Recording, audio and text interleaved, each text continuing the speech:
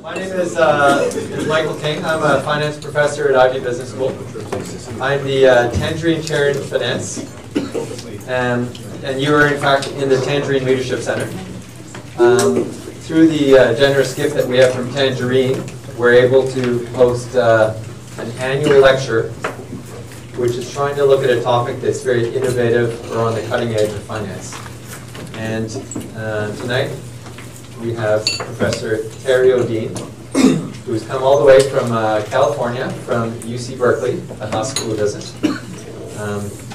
Terry is, I think, between his undergrad and then his years on the faculty at UC Berkeley, like you're really Berkeley through and through. Apart from a short stint after doing his PhD at Berkeley at another California university, he has been at Berkeley, where he is now a full professor. And when he was starting to do his PhD thesis, there was really no field of behavioral finance. So what we now know is sort of much more mainstream, with obviously with Nobel Prizes for Danny Kahneman, and then also posthumously for Amos Tversky, and then you will have seen books recently about thinking fast, thinking slow. It's become very, very popular, and the behavioral biases of investors are much more widely accepted. But for decades, that was not the case. So you really had to be a believer and an outsider in order to push this agenda, in order to now be able to stand on the center stage in the field of finance. And Terry is one of those people who really blazed the trail. He is published in the highest level of academic journals in both finance and economics, including the Journal of Finance and the American Economic Review. He has taught not only at Berkeley, but has been guest lecturer in many universities around the world. He's got YouTube videos on explaining finance, and he's often sought after by the press. So we're very, very happy to have Terry here today. I will let him tell you more, but the plan is for him to give his talk, to have Q&A, and to wrap up by 7 p.m. Okay, so please welcome Terry Odean.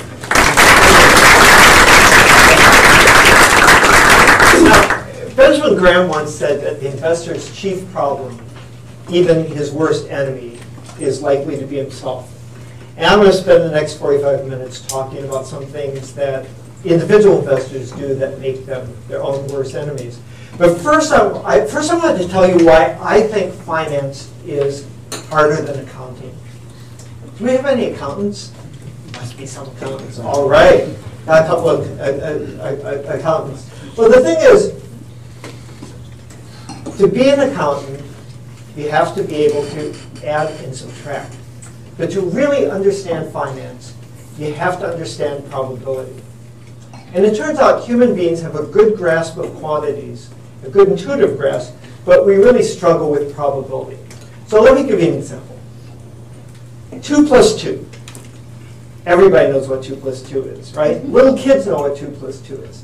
And there's some exceptions. If you ask an accountant what's 2 plus 2, he's likely to reply, well, what do you need it to be? but the rest of us would probably agree. 2 plus 2 is 4.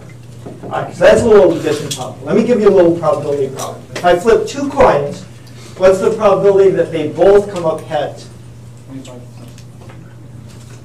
That's right, 25%, just like that. Can't be too hard. All right, now I'm going to make these problems a little harder. 2 plus 2 plus 2 plus 2. Anybody get it? I mean, you just look at it. You're not even going, just, okay, yeah. Now, what if I make the probability problem a little hard? Instead of flipping 2 coins, I'm going to flip 4 coins. My question is, what's the probability that any 3 of them come up heads and the other one comes up tails? I don't care about the order. I see Amos back there trying to calculate it. By the way, that's the technical high point of this talk. It took me 3 hours on an airplane to figure out how to make this was involved. I took little video clips that were green screened. Anyway, how many of you, don't shout out and answer yet, how many of you are pretty sure you know the probability that any 3 of 4 coins come up heads? Are you including the case where they all 4 come? No, any 3, no. 1 tail and 3 heads. Any more? Yeah. Well, we'll agree it's not as easy, right? In fact, I gave a talk at Google the day before Google went public. And I gave this example. My job, as it was explained to me, was indirectly to try to nudge people in the direction of not blowing the fortune they were about to make, to invest wisely. But when I did this, there were about 200 engineers, software engineers in the room, and about 20 of them knew the answer. And I asked them if they had ever taken a class in permutations and combinations. They all said, yeah, I mean, that's why we know the answer. And then I looked at the rest of the room and said, well, what about you guys? And people would say, well, that was a long time ago. I don't remember everything. So it turns out, yes, human beings deal with probability, and we can learn. You can get training, and if you've had training recently and you use it, you can answer questions like this. But mostly we don't know how. So we use, now you might say, okay, people don't formally know how, but they probably get about the right answer. Now, I haven't done this study. I actually would like to, but when my youngest daughter was in junior high school, she did a little project where she went down to a local Pete's coffee shop on a Sunday morning and asked people the probabilities of 3 coin combinations, and then brought it all back, and I helped her analyze it. The answers were all over the place. There's absolutely no convergence towards the right answers. What we end up doing is we use mental shortcuts, sometimes called heuristics, to deal with probability. And sometimes these work well, but they also sometimes have systematic, predictable biases. Okay, let's see what a mental shortcut might be like. Suppose I was to ask you to think of a US company that went public since 2000 that has been really successful. Well, chances are, especially given what I just talked about, some of you would think of Google. Even if I hadn't mentioned Google. It comes to mind easily. Every day, you look at your, you do a Google search, use your Gmail. Now, suppose I ask you to think of a US company that went public since 2000 that is now delisted and bankrupt.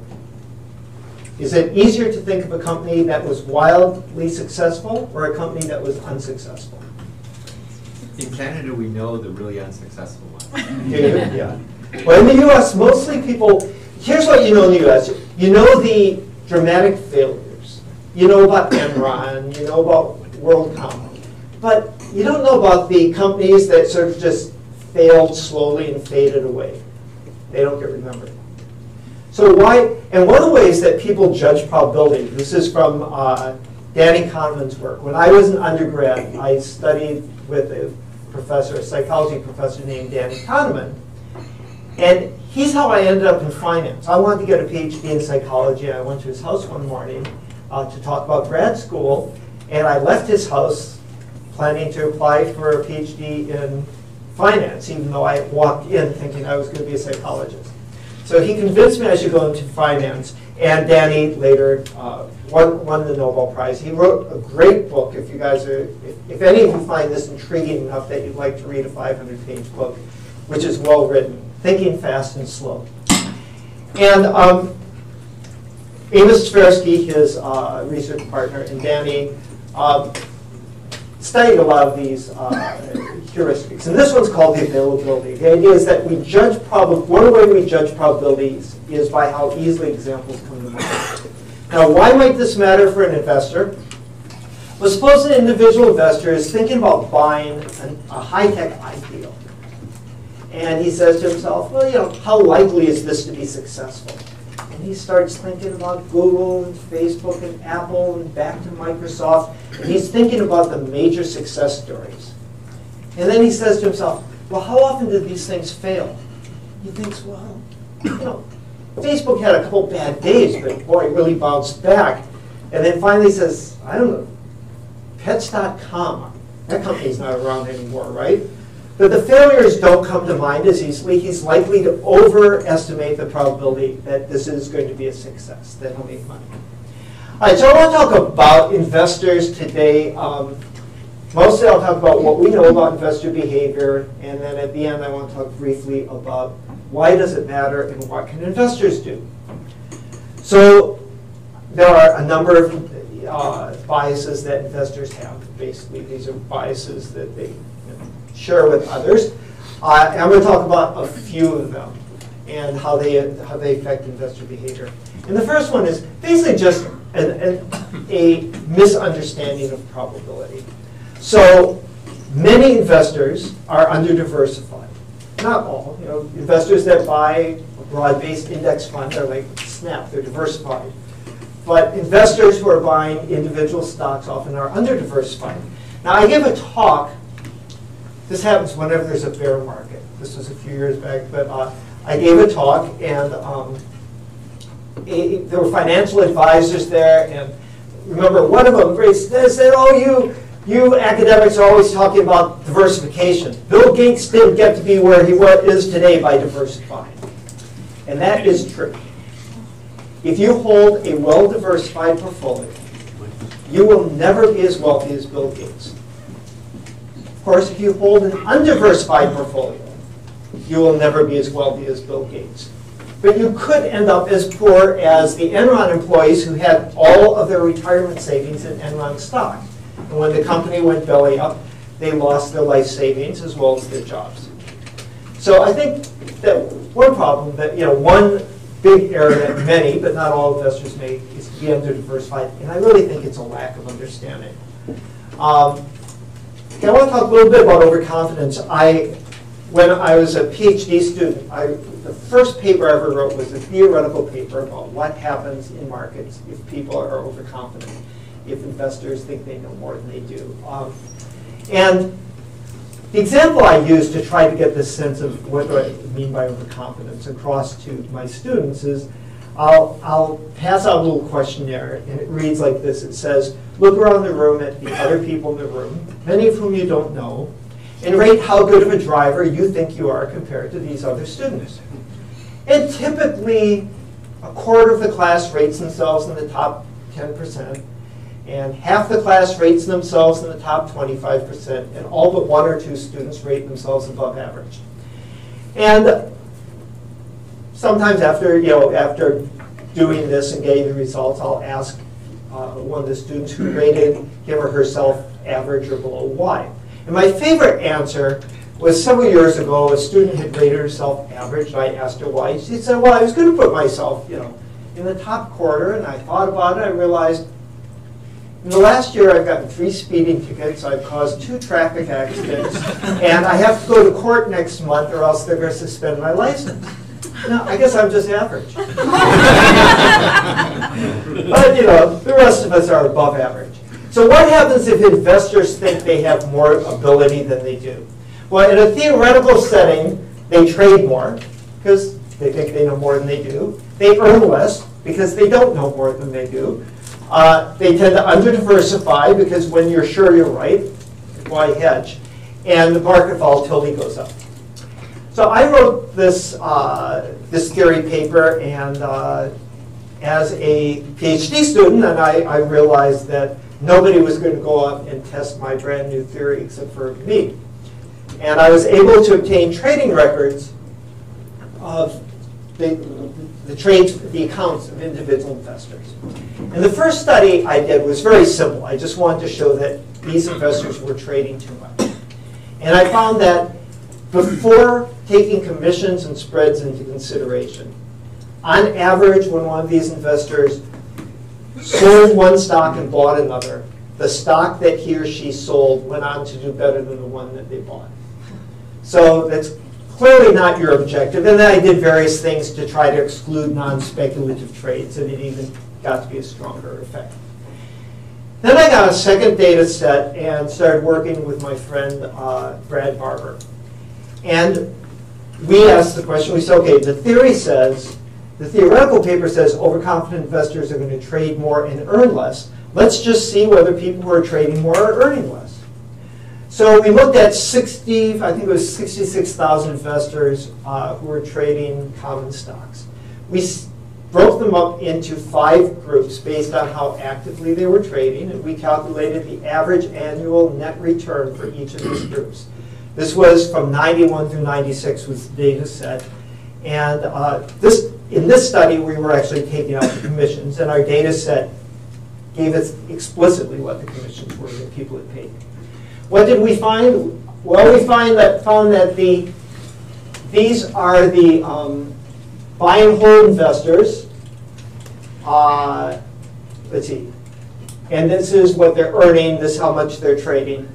And here are the most active investors. The green is how actively they're trading, and the blue is what they're earning.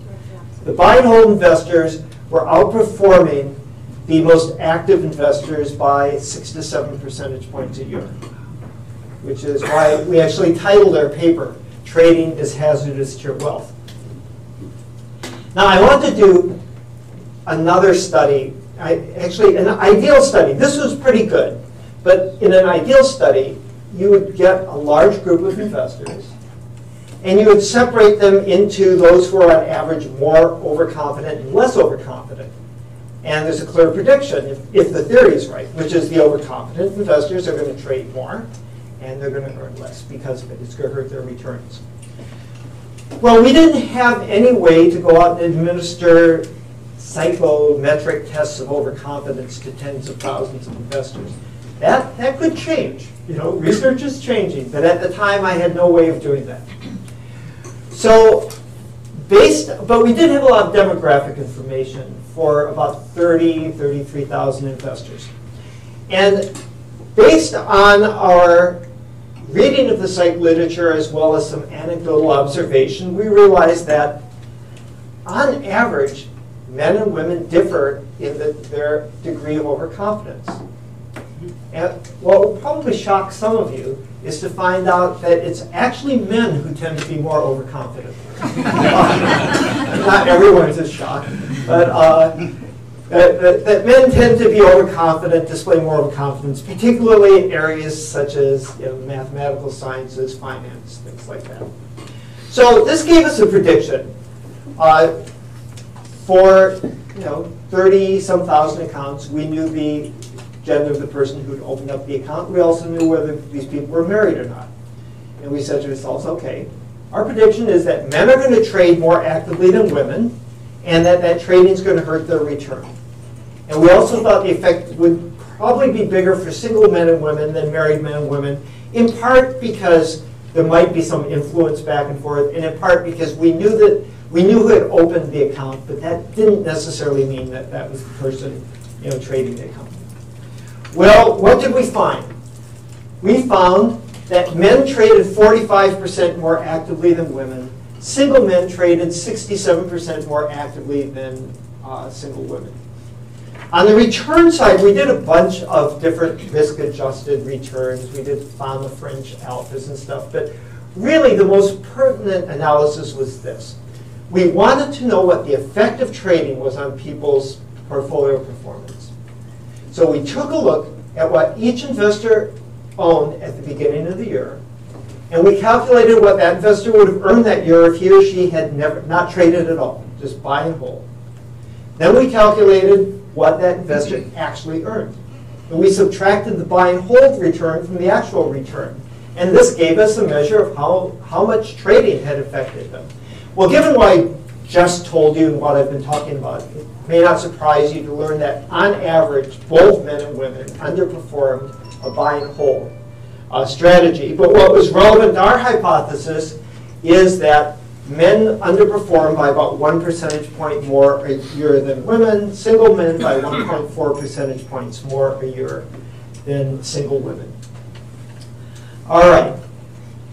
Another behavior that is quite widespread is that investors hold on to their losing investments, and they tend to sell their winners.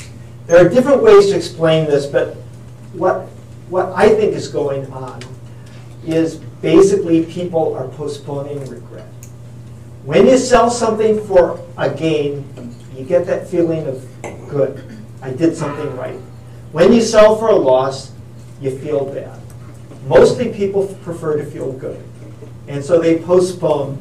In any case, there's a strong effect. Now, I'm going to put up here. This is from Taiwan. Originally, part of my dissertation was the study of U.S. investors. I showed that U.S. investors had this tendency.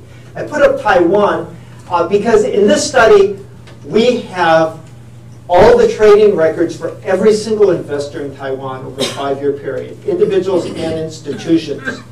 And so we're able to sort of see how prevalent this was. Now, what does a floor mean here? The floor basically means that if an individual investor in Taiwan went to bed last night owning one stock that was held for a gain and one that was held for a loss, he's 4 times as likely to sell the winner today as the loser. So it's a very strong, that's a stronger disposition effect that I found with individual investors in the U.S. But it was widespread.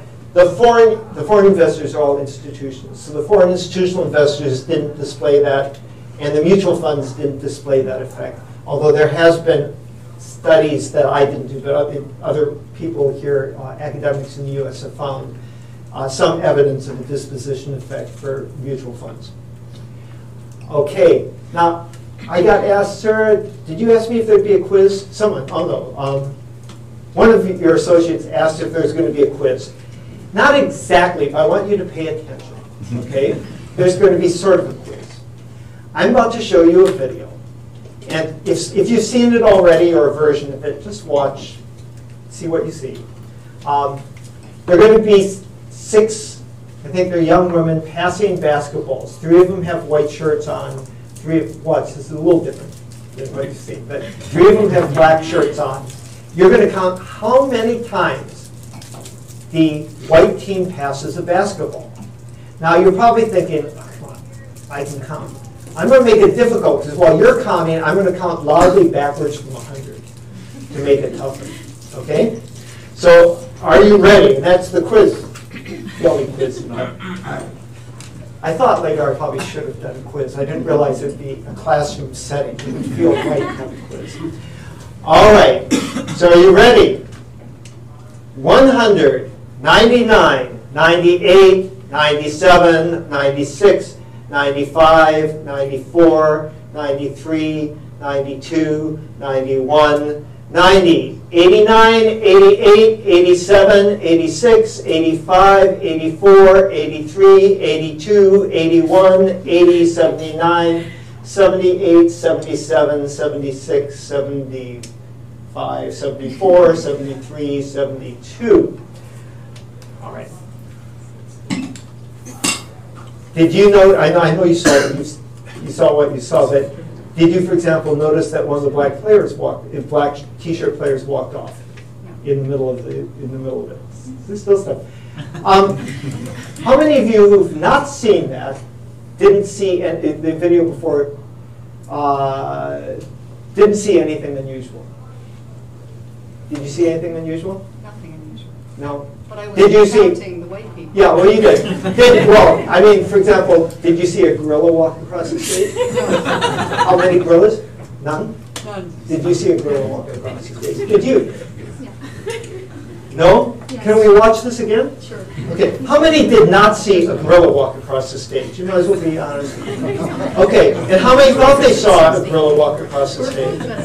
Well, okay, then I guess we're going to have to see. And meanwhile, how many of you have seen a version of this before? Okay, yeah, all of you guys.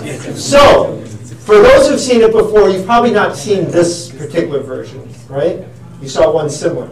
Here's a couple things you might not have noticed, which is the color of the curtains change, and one of the black players just walks off the court. So even though you thought, oh, I'm clever, I've seen this before, I'm going to see the gorilla this time, there's other stuff going on. All right, let's see if we can get this to play again. That wasn't your session. What's that? That wasn't the task. I've never counted it. 16. All right.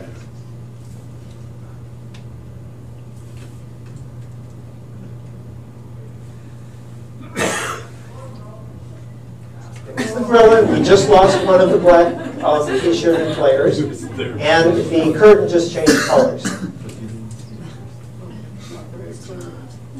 You see it this time? Yeah. Yeah. All right. Huh?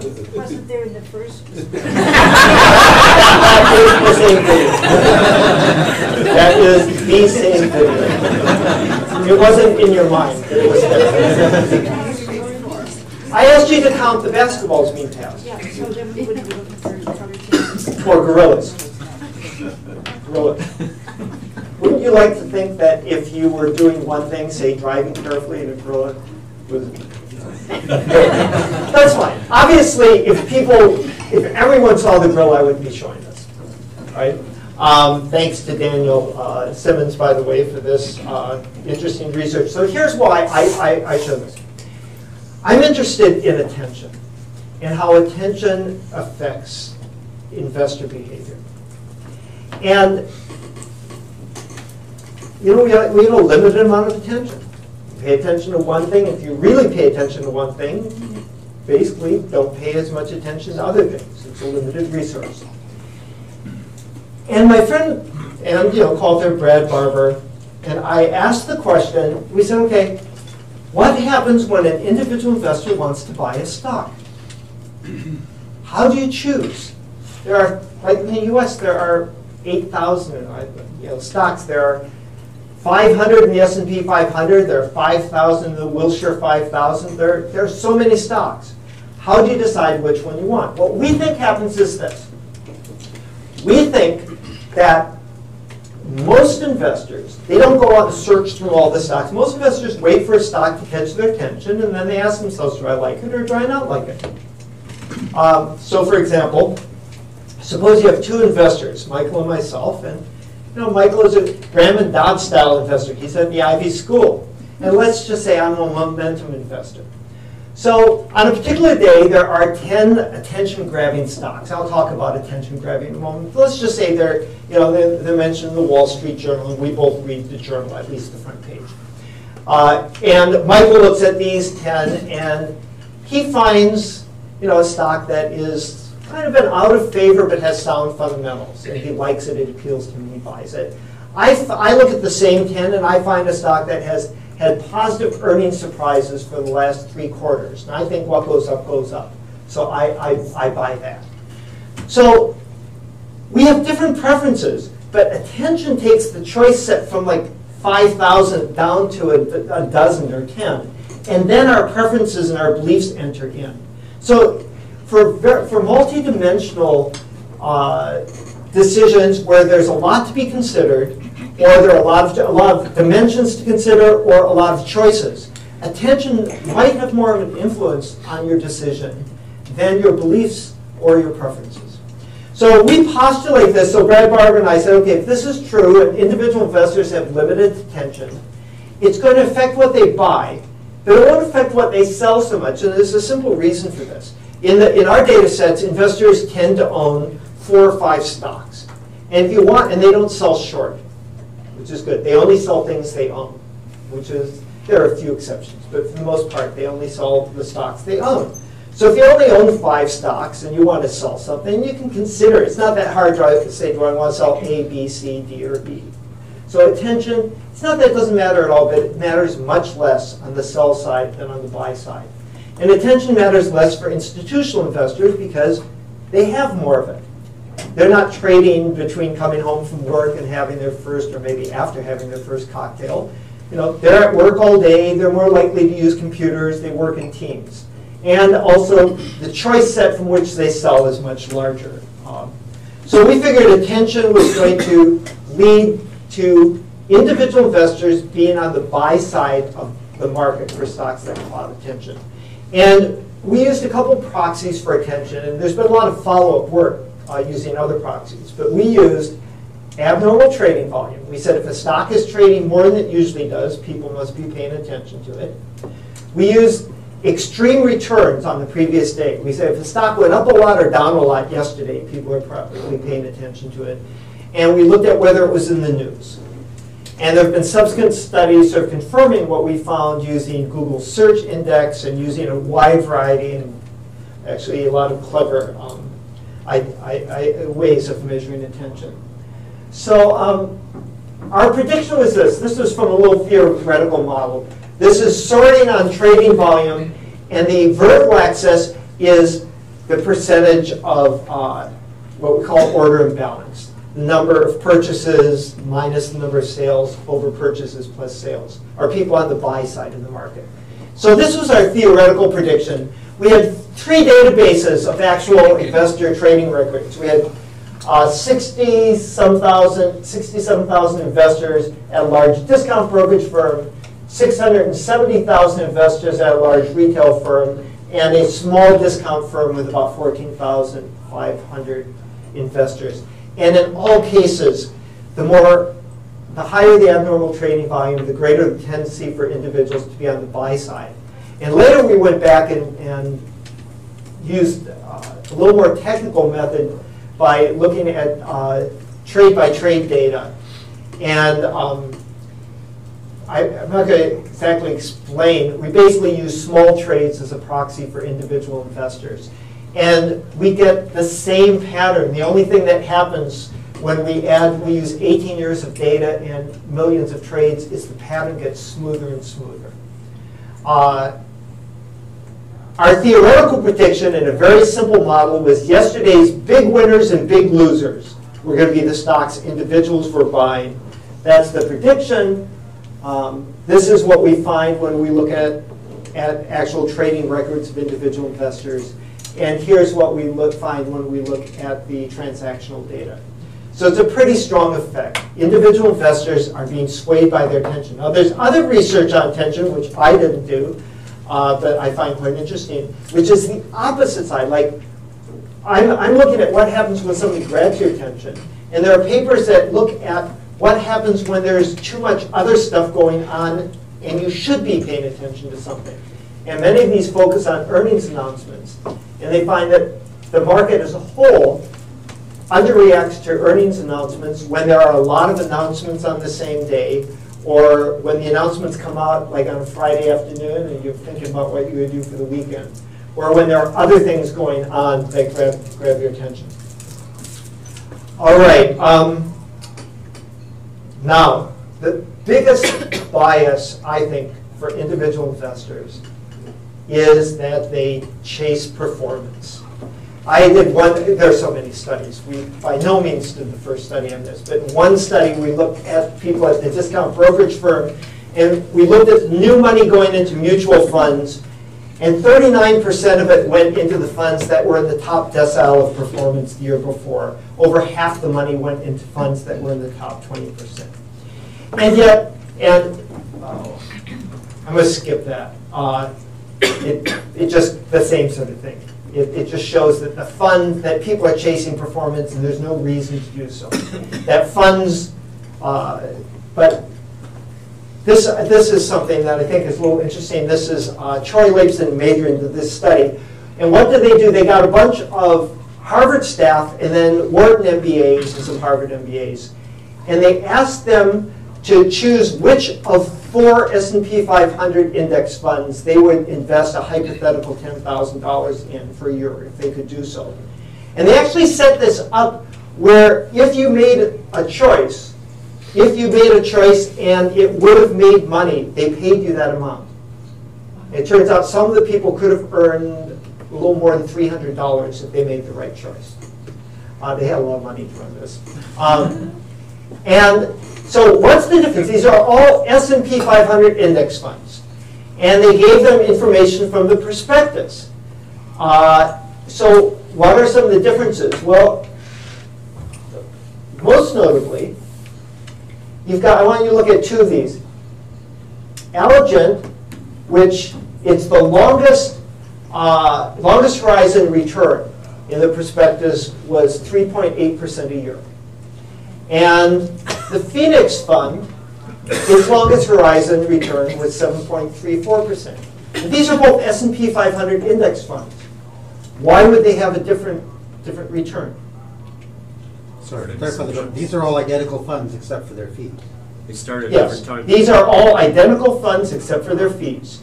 And Right, somebody said they started out at different times, or some of them were reporting different horizons. Some of them reported a 10-year horizon, some reported since inception. So they all earn the same underlying return within a basis point or two, and they charge different fees. So which one should you buy? Allegiant. Lowest fee. The lowest fee, You should buy the lowest fee. Which ones did people buy? the one that with the highest history on the piece of paper in front of them. That one with the highest, right. So there are the difference in fees, and they chose these funds in this way. So Allergen's fees over a 1-year horizon for $10,000 were less than half of those of the Phoenix. But where did the money go? Mostly into the Phoenix. Real money at stake, smart people. Harvard staff, Wharton MBAs, some Harvard MBAs. So it just drives home how strong this tendency to chase performance is, and how one piece of information often drives out thinking about others. People get focused on one thing. So why are we this way? Well, I'm going to take a little side trip here. Who's that? Beijing. Who's that? Usain Bolt, London. Now I should just ask, where are we? It's still Hussein. When it comes to running the 100-meter dash, there's a lot of persistence in performance, right? I mean, it's not guaranteed he'll win every time. In fact, he actually managed to lose a race. But there's a lot of persistence. Now, what about this? Here is a roulette table. This guy back here has a lot of chips. Do you think he's a really good roulette player? Would you expect him to win tomorrow and next week? No. Okay. So, what's going on here? We know that people who race, runners, there's persistence, gamblers, there's not so much. Okay, I want to work in a short story. I thought I would be about halfway in. I'll start talking faster. But this is the part where I was going to wake you up with the story. And this is a hypothetical story, which means it never really happened, about Michael and me. And it's a hypothetical story about the time that Michael and I went to the Amazon rainforest. And we're adventurous. Well, he's an adventurous soul. We went to the Amazon rainforest. We were a bit too adventurous. We got separated from our group. They'd gone up the river on a boat. We had this walkie-talkie radio thing. And the group leader said, I'll pick you bozos up tomorrow morning on the way back down the river. So we were fine. We had water filters, but we didn't have any food. And we looked around ourselves, I'm hoping. We looked around ourselves and, didn't recognize anything. And I ate some of these leafy things, and Michael ate some of these dark leaf plants. And I don't know if he knows more about botany than me or if he's just lucky. But I got very sick, and he didn't. Well, next morning, I'm feeling better. I got my appetite back. What do I eat, and what don't I eat? Well, I don't eat the thing that made me sick the day before, right? Okay. A couple weeks later, we're back in the States. We actually had fun. We want to go celebrate. Where do we go? Come on, where do grown-ups go to celebrate in the U.S.? We go to Las Vegas. Yes, and there he is in the money. And we go right up to the roulette wheel. Michael puts his money on the red. I put my money on the black. The little wheel spins. Come on, little wheel. There it is. The little wheel spins, and it lands on the red. He wins, I lose. Okay, so we've had two situations where Michael made one choice, I made a different choice. His worked out well, mine didn't. But in one case, it affected my future behavior. I'm not going to eat the thing that made me sick the day before. In the other case, actually, it wouldn't. I'm not going to think, oh, the red is the way to go, right? Where the roulette wheel lands one time doesn't tell you about the other. So one of the things, I think, what's going on is I'm learning. And I'm learning by observation. But I'm also doing some deductive learning. I'm saying to myself, wait a minute, one of these is a deterministic event, and one of them is chance, right? And so and this is a question that really turns up. It's a fundamental question for investors. And the question is sort of like this: is the market more like runners, or is it more like roulette players? How random is the market? You can think about that in terms of your own investing, or if you're hiring money managers, do you expect money managers to persist, like Usain Bolt? Or do you expect them to, be more like roulette players? Sometimes you win, sometimes you lose.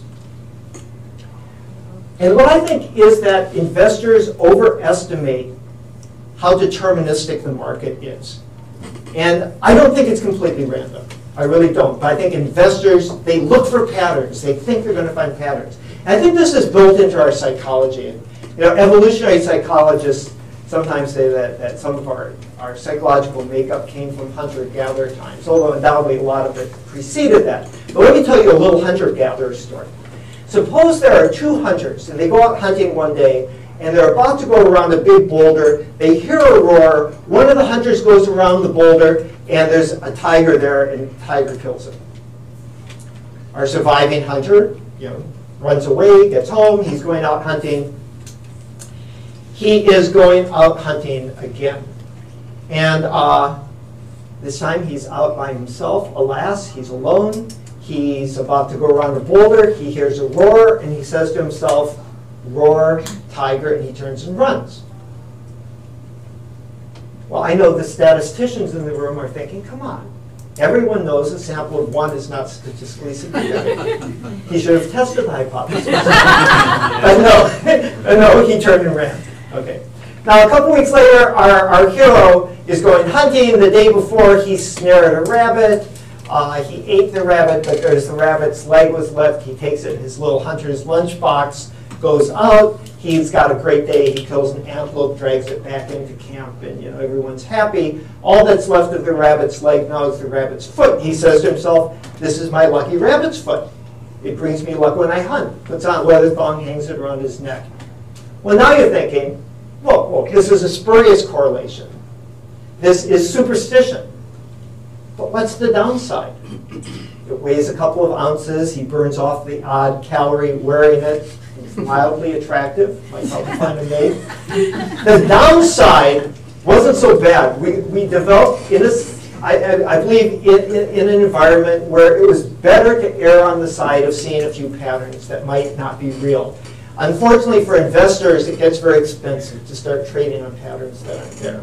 Well, how expensive? Well, this comes to why does it matter? As I mentioned, we have data on every trade by every investor in Taiwan over a 5-year period. Actually, now we have 16 years, but this study I'm going to show you is from 5 years. And we calculated what the individual investors were making or losing as a group through their trading activities. And what do we find? We found that individuals, their gross trading profits, I'll put these in terms you're more familiar with in a moment. They were 178. They lost 178 million new Taiwanese dollars a day. It's about 30 new Taiwanese dollars to the US dollar during this period. Through gross trading profits, they also lost money through market timing. They paid a lot in commissions, and they paid transactions taxes. Taiwan had a 30 basis point transaction tax. The individuals in this market accounted for 89% of the trades during our time period, which is why they end up paying a lot more in commissions than the institutions, because even when they trade with each other, they pay a lot of commissions.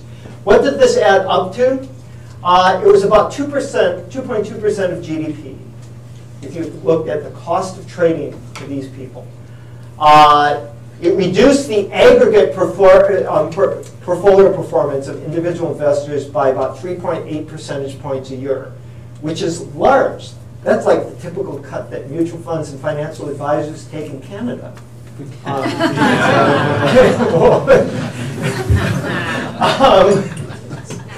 The institutions made money before fees. That doesn't mean they didn't charge their clients that much, but they were coming out ahead. And in this time period, and things have changed, but the 42% of the individual's gross daily losses were to foreign institutional investors who were making about $3.5 million a day by coming to Taiwan. How's the U.S. different? Couple of things. U.S. investors trade much less actively, so they eat up a lot less in commissions. Also, commissions have come down, so that's definitely a change. On the other side, though, the individuals in Taiwan, when they placed a trade, for the most part, like 90% of the time, they were trading with another individual. When a U.S. investor, probably a Canadian one too, places a trade, odds are the counterparty to that trade, the person on the other side of that trade, is an institutional investor who has an informational advantage. All right, I got it. We're going to wrap this up quickly. I was just going to ask a question. If individuals, if the stocks they buy go on to underperform the ones they sell, what should you do? But here's one idea. If every instinct you have is wrong, then the opposite would have to be right. Yes, I will do the opposite. Okay, this is the episode in which George decides to do the opposite and everything goes great. It's not what I'm recommending. Instead of saying individuals should just always do the opposite of what they feel like doing, I'm just going to go kind of conservative here and say invest for the long run, buy and hold, diversify, keep your investment costs down, and pay attention to taxes. It's probably a boring approach, but it works. I'm going to skip the last thing. Briefly, I want to make the point that a lot of financial services companies use complexity in a way that is not in the best interest of their customers. And what I won't go through in detail was a friend of mine asked me for advice about his portfolio. He had an account with a large brokerage firm in the U.S. And he's a musician, and he was confused. He said, every year I have to talk to these people. I don't know what to say. I don't know what to ask. I said, send me a copy of your portfolio. This is it. It's crazy. He has commodities. He's got bonds. He's got ETFs. He's got actively managed mutual funds. He's got closed-end mutual funds. He's got bond funds. He's being charged a 1.5% management fee. I found funds in there with the highest I think was 1.3% annual expense ratio. I even found in here, let's skip that one and move on to, I found a tax-managed fund in his tax-deferred account. Why? I think basically this is being made so complex that he thinks the people advising me are geniuses. I could never do this on my own. He's now with Vanguard. But I just said, look, I thought he was being charged way too much in fees. And he was being confused. Now finally, I was in New York today. And it's fun for me because, I should tell you, now, I was in Norway a couple of years ago, and they have a piece of advice in Norway saying, which is when cab drivers start giving you financial advice, you should watch out. Well, it turns out 47 years ago, I was 1970, I was a New York cab driver. So they get your advice kind of from the wrong place. I know I went through things quickly. All the research I've talked about, or all mine, is on my website. And as Michael kindly mentioned, I have links to about 50 videos on personal finance topics about investing and things like that for the general public. And I have time for a few questions if anyone's interested.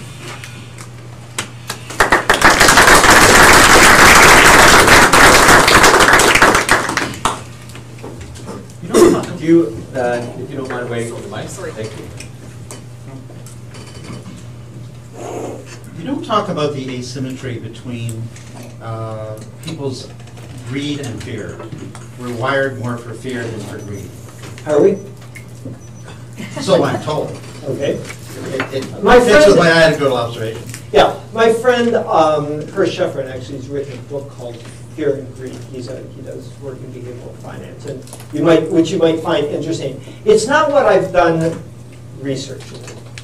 Okay, I've looked. I do think that one of the challenges for investors, and probably the best argument for getting financial advice, not necessarily at any price, but getting financial advice, is to avoid making decisions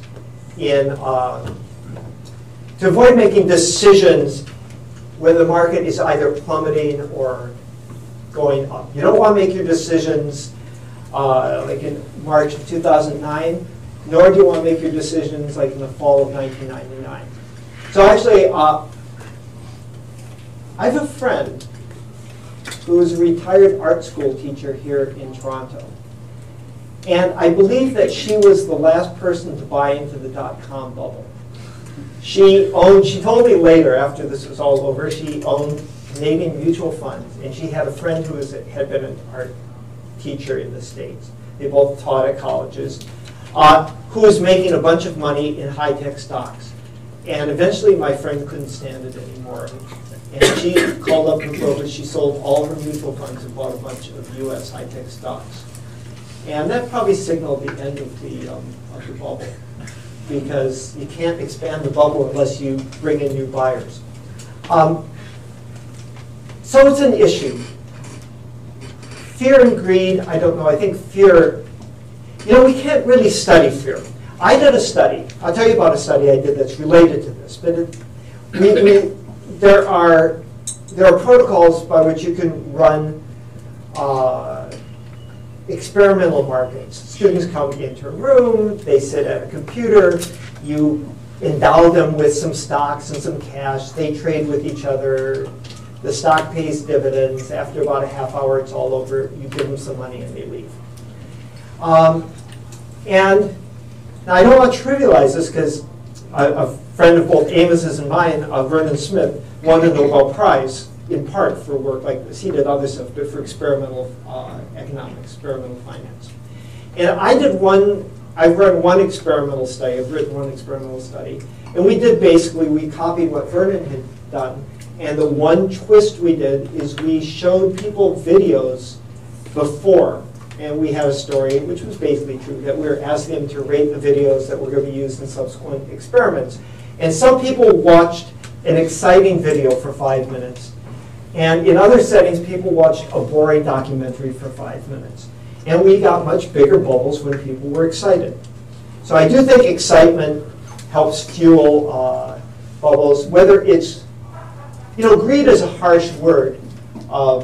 You could say my friend was greedy, she was envious, but she was also doing sort of what's human. You see someone else doing something that's successful in an area where you don't know much, and you think, I should do what they're doing. And the fear, yeah, I think there's reason. March of 2009, you don't really know what's happening to the world economy. There's some reason for fear. I didn't sell anything, but I did lose some sleep. My background is medicine and library science. My husband's a financial wizard. Oh, lucky you. But, when you talk about being informed, how informed is informed? For example, to what extent do the global variables affect our judgment? All right. What I think is, since you're married to a financial genius, years. Yeah, then you don't have anything to worry about. Most investors should probably not be involved in trying to guess what's going to happen next with the global economy, which is going to be simply, you're thinking, yeah, but you can make a lot of money doing it. They're mostly going to get it wrong. We looked in Taiwan. The individual investors, their market timing was perverse. When they put more money as a group into the market, over the next 6 months, the market did less well. When they took money out, the market did better. Even though market timing, I think most, or at least many professionals would say, market timing is very difficult, but it's possible. The fact that it's possible means it's possible to get it wrong, and I think a lot of individuals get it wrong. Personally, I think at this point, and it depends on the environment, but in the current environment, I think most individuals who maybe didn't go to the Ivey School and study finance or aren't professionals, most individuals should be buying broad-based index funds with very low fees. And they should pay attention to fees, which are for sure. Fees are certain, and those fees add up. I ran through it, but the difference between earning 1% or 2% a year over 2 or 3 decades is huge. So if you've got a combination of financial advisor and a mutual fund company that's raking 2% off the top, even if they're doing a fine job of investing, it's going to hurt you. So I would rather see investors get informed about sound practices, but not try to figure out what Brexit means for the world economy. Over here? Right here? Hi. Hi, how are you? The Taiwanese data is incredible because it really makes it come alive. What's the backdrop to how you got all that data, and are there other jurisdictions that are going after that same kind of data? I'd love to see that for Canada. I would too. How do we get it? That's what I was going to ask you. You don't run a brokerage firm, do you? No. No. It's sad. Okay. It's a reasonable question. Chuck, Oh, we have a brokerage Chuck by the firm. Chuck can talk about it because he got the data for the study. Do I want to talk about it? Yeah. Well, how do you go about getting this kind of data? Coincidentally, we have that data. It's a little different. It's mutual fund trades rather than securities. So we have data from 2000 to 2013, 2.5 million Canadians, and down to the transaction level. And the results of that research were published Journal Finance last month. And they talked to bias in the industry. So how I got, I'll tell you a story how I Can I got just my respond data. to that for a second? Then I'd love to hear your response. But you've got to extend that to ETFs and individual stocks.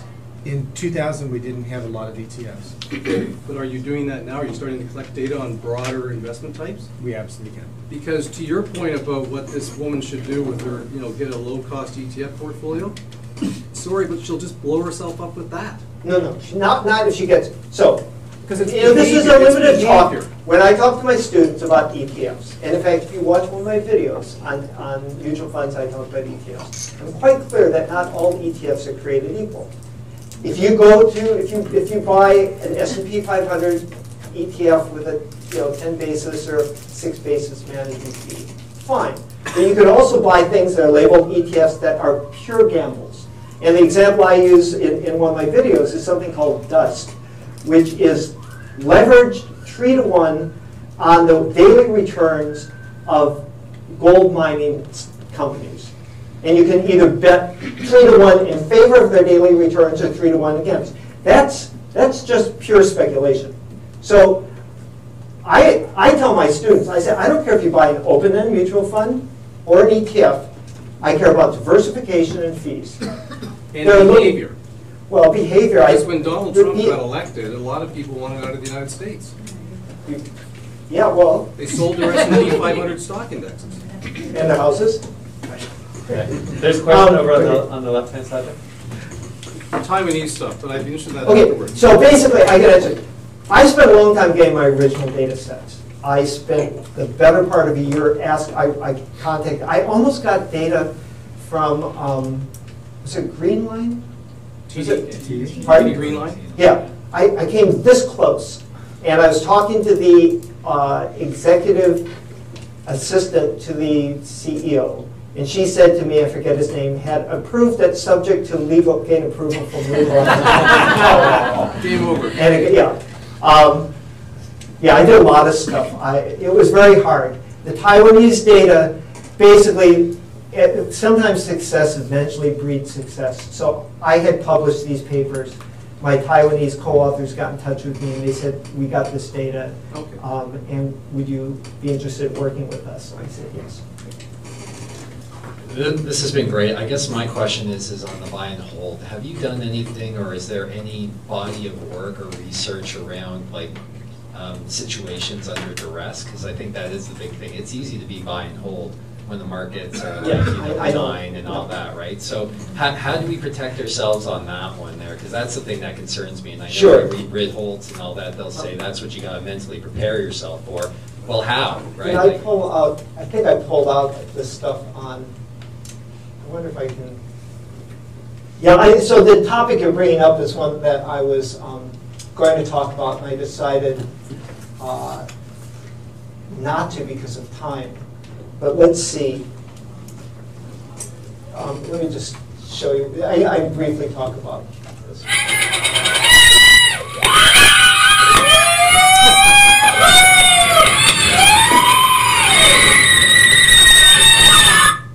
All right, so what I was going to talk about is sometimes the market is a bit like a roller coaster, right? And it can be exhilarating in both directions, and people make a lot of mistakes under duress. And it's not, sometimes people ask this hypothetical question of investors. They say, well, if given your portfolio, if the market were down 30%, what would you do? The implication in that question is the market's down 30%, and that's it. And then you say, well, I'd hold on. But what if the market was down 30% and you don't have a clue what's going to happen? And you turn on the radio and one guy is saying, there's television, one guy saying this is the opportunity, buying opportunity of a lifetime, and someone else saying where it's all going down, it's the end of the world. So my suggestion is you make a plan in calm times. You stick to it. And I know that's not easy. You try to put yourself in the position. You say, okay, what if things were like March of 2009? What if I didn't know what was going on? Would I be able to stick to this? And if you really think you couldn't, then you adjust now. But anyway, yeah. So I was going to talk. I did talk about it. There you go. Over on that side, in the back. Did you have a question? No. No. Okay. Down front here. So do you see a difference in behavior when you look at portfolio managers that are average or ones that are in like the top 5% of performance? Okay. You have something in mind. And when you say top 5%, you mean yesterday, last year, or next year? Like over the long term. I'll tell you my over the long term story. Okay. Anybody know who Bill Miller is? Yeah. Last time I was not mildly intoxicated, but legally drunk.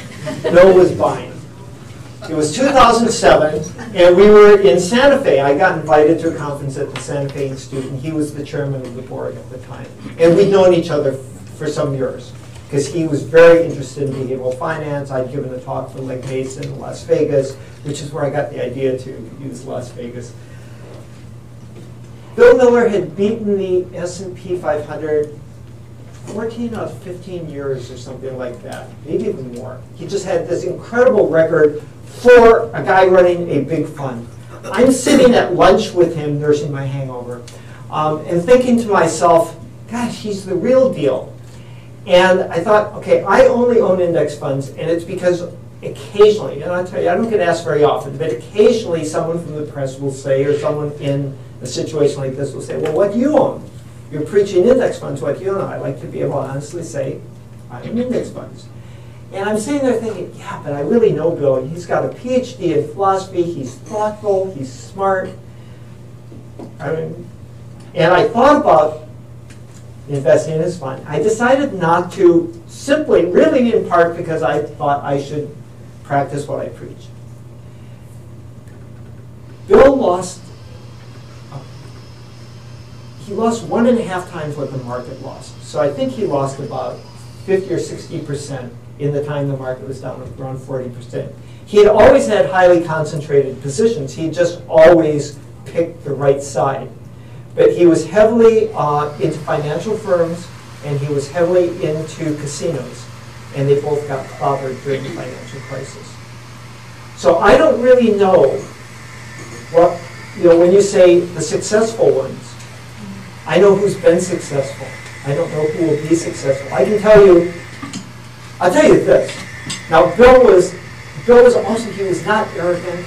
I mean, I really like the guy, and he's done much better again the last few years. But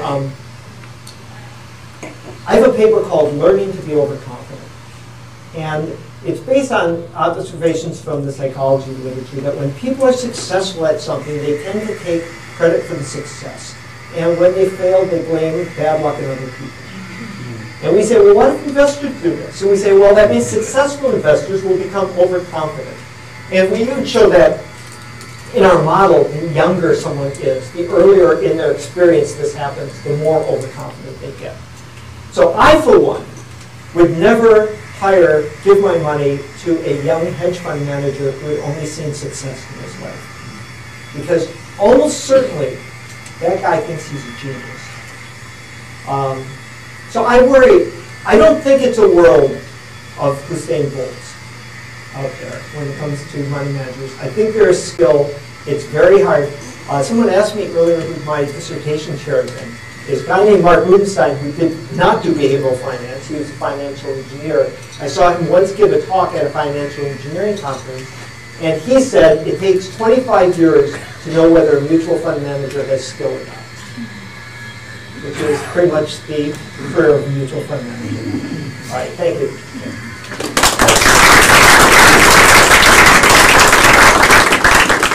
So, I tried to pay really close attention, but my attention was wandering. So I was thinking about, that attention problem and the last stock I bought. Very hard to do without a plan, and I think that's what Terry's sort of mission is to try and help us not be our own worst enemy. So it's been great to have you here. You can get a lot of Terry's videos and share them with your friends. I mean, really, it's worthwhile to go. They're very short. They're very funny. A little hard to find, my wife tells me. If you go to my website, there's a link that goes to all of them. The one thing I did think that we could give you other than financial advice was a water bottle to bring back with you to you're a swell guy, and this is a swell bottle. Thank you so much. So, please look for more events like this. We send them out through the Ivey website. We obviously will be doing this again in a year's time, but in the meantime, we'll be doing various events. We'll be doing a robo-advice conference in April. We're doing other kind of speaking events. In front of you, you will see an evaluation form. It would be very helpful if you could give us your thoughts on this one. I know it was excellent, but also to give an idea of what kind of events you'd like to see in the future. And thank you to Terry. I think we're going to have a few minutes after we end here if you'd like to come down and say hello. And but otherwise, we look forward to hosting you at a future event. Thank you very much.